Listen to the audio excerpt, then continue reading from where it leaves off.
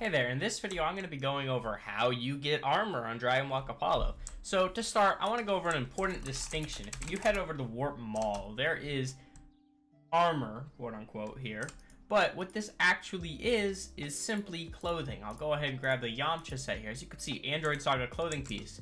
So Patroller quests are sagas of quests, which are basically alternate reality for the mainline sagas. So they come out just usually with every super update. So we have Saiyan, Namek, and Android at the moment. And we just add, for clothing, we just add random characters that we feel like deserve some sets. So as you can see here, you can take off this set. This is, by the way, if you're not aware, that you can wear armor cosmetically. So right here, I am putting this set over my other set. So that's nice. So now I'm wearing the Yamcha set. Obviously, I have a little bodysuit on right here, but basically you're overwriting the visual of what you have on below that. And the stats in here is equipped in the cosmetic slot. All stat benefits from this piece are disabled. Although this one, armor, gives you benefits. So I'm going to go over how to get armor. So the most basic way is, actually, let's head to Warp Armor Market. So here we are, the peddler, he just moves you around. So we have the Saiyan Saga sets right here, Namek, Android, and then movie pack 1 and 2. And over here we have GT, the latest release of armor. So how do I get Vegeta set, right? Well, all of each saga has its own currency. This is the Saiyan Saga armor currency. So basically, this is common, this is uncommon down here. So to get that, I have to go farm Patroller quests. So here we are, I'm at the Warp Patroller quest. So I'm gonna go ahead and head to PQ-106. So go ahead and accept this quest, boom, boom, run over here, get him spawn. I'm gonna one-shot him because I'm in God form, a little bit of overkill, but here we are. Boom, you can see I only got 2 common coins from them, but they're a pretty good farm because there's 2 of them. So that's how you get those coins. Next, I'm gonna show you how to use them.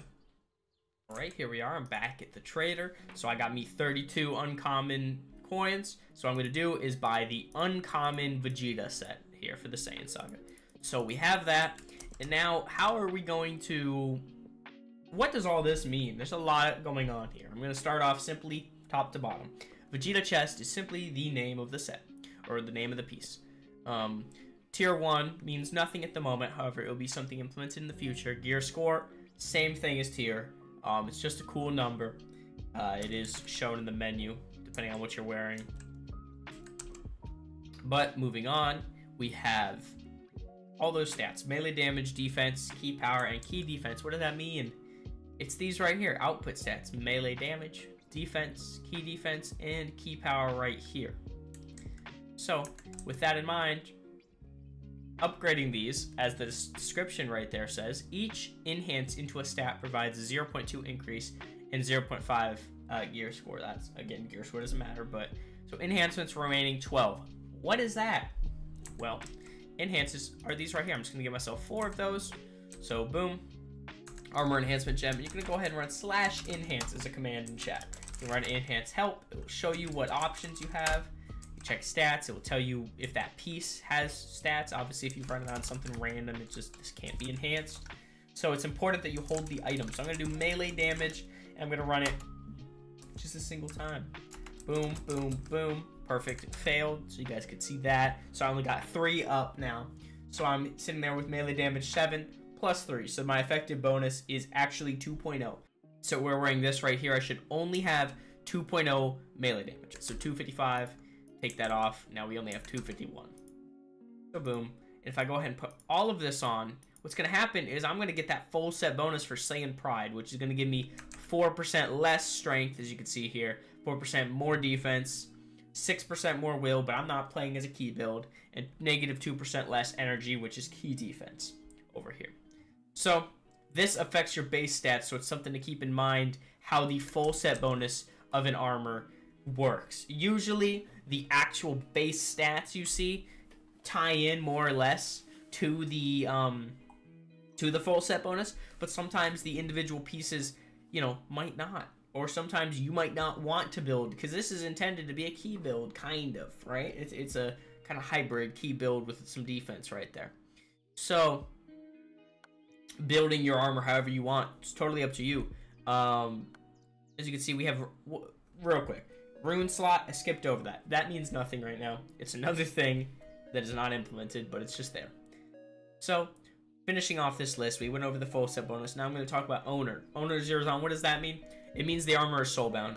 Just like TP, the difference here, it's not bound to your character slot. So if I play on US2 and I get every armor set on US2, and I don't want to regrind all of that, what I can do is I can simply switch to my my third slot here, and I'm still wearing this armor, and it is in fact, well, sorry, my armor is off. This is also something you can do in this menu, so you might want to make sure this is on.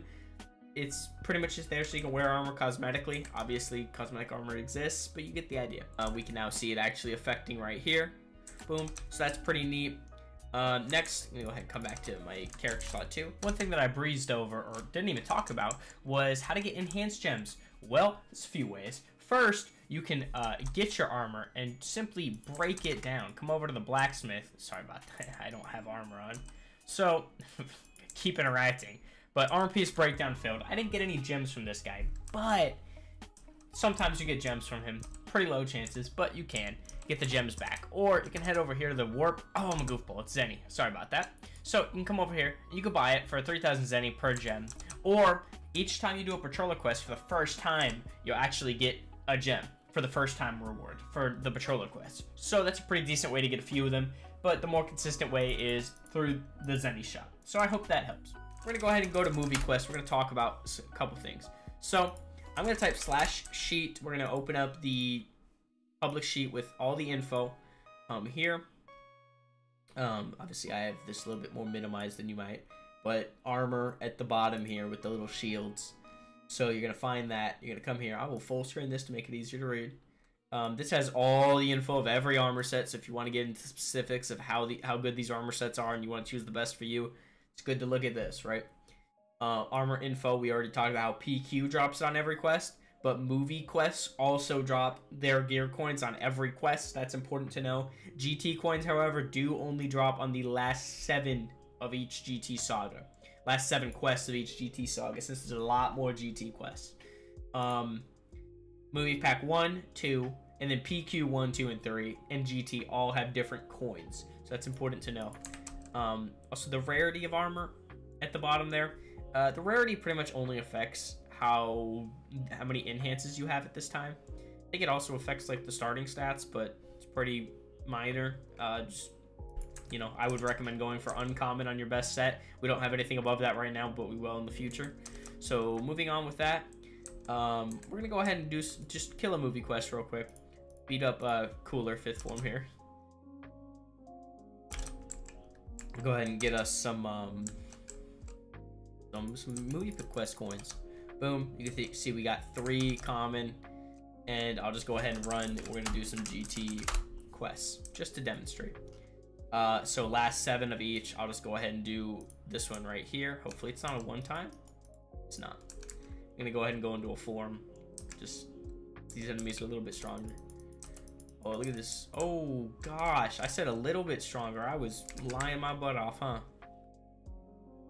Go Super Saiyan God here. Where's my aura, dude? The aura looks too nice. I'll go ahead and skip over some of this.